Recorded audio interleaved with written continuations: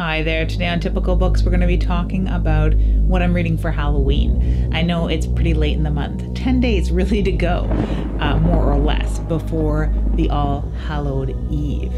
And before I get to scary stories to tell in the dark, which you might have seen in the thumbnail photo, if I put it in the thumbnail photo, I want to talk about Richard Lehmann's Night in the Lonesome October. This is no doubt on every extreme horror fan's list for October, and I mean, without explanation.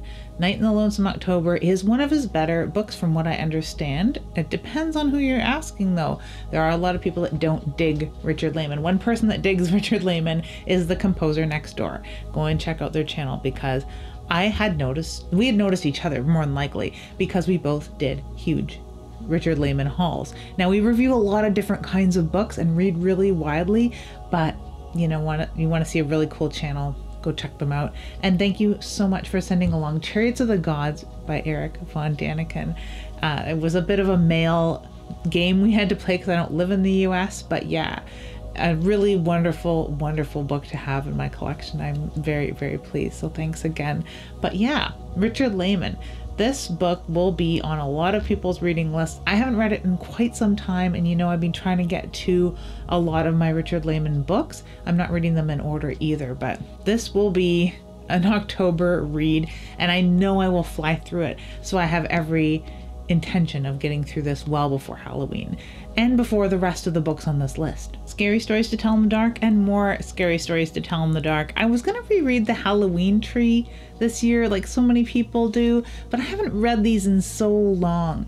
I have the reprints and I had and read these when I was young. I didn't buy Scholastic books very often at all, maybe once when I was young, unlike most other people who collected them. And this came from a friend of a friend, a roommate's friend, Aaron, who had graduated. He got his PhD, I believe, and I guess he was culling books because he's moving like a lot of people do after school, and knew that I was a big horror fan and had enjoyed my writing, so he gifted these to me, and I've been so grateful since because these are from a childhood collection and I am still a child. So I'm pretty pleased.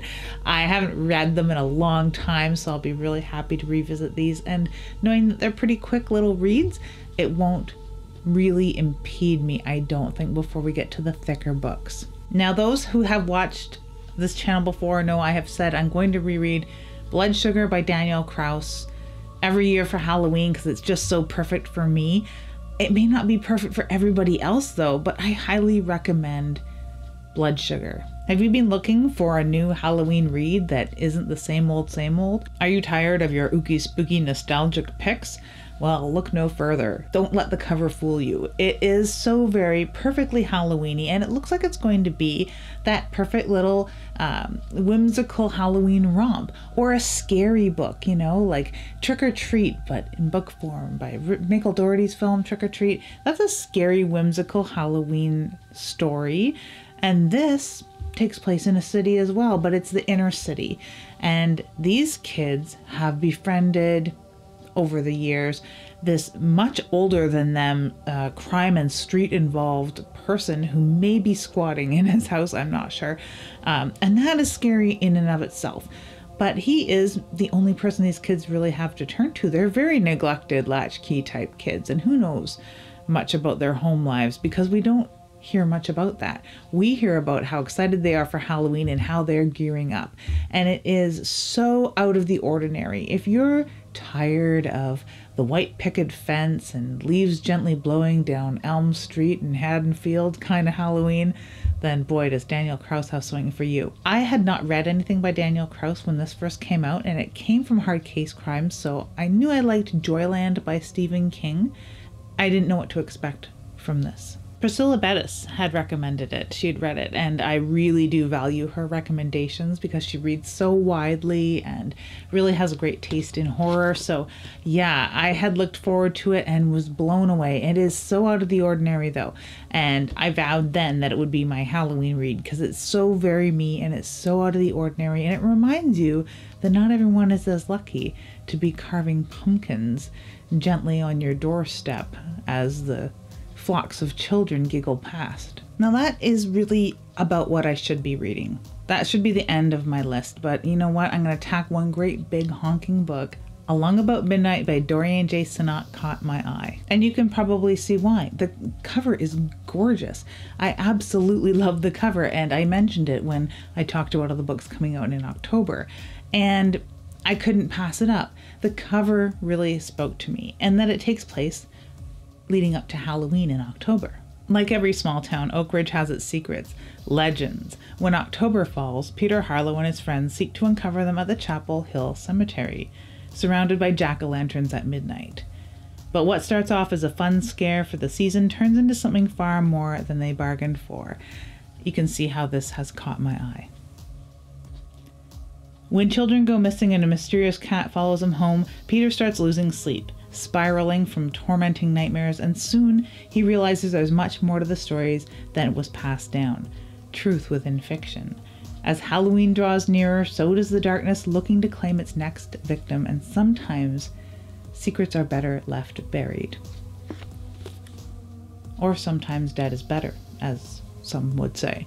But you can see again how this spoke to me, and I really want to get through it. But then I picked it up and it got better because inside there's illustrations.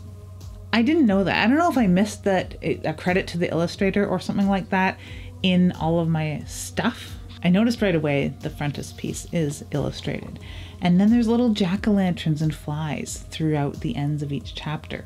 There's line drawings that I didn't really look at closely and only near the beginning because I don't want anything spoiled.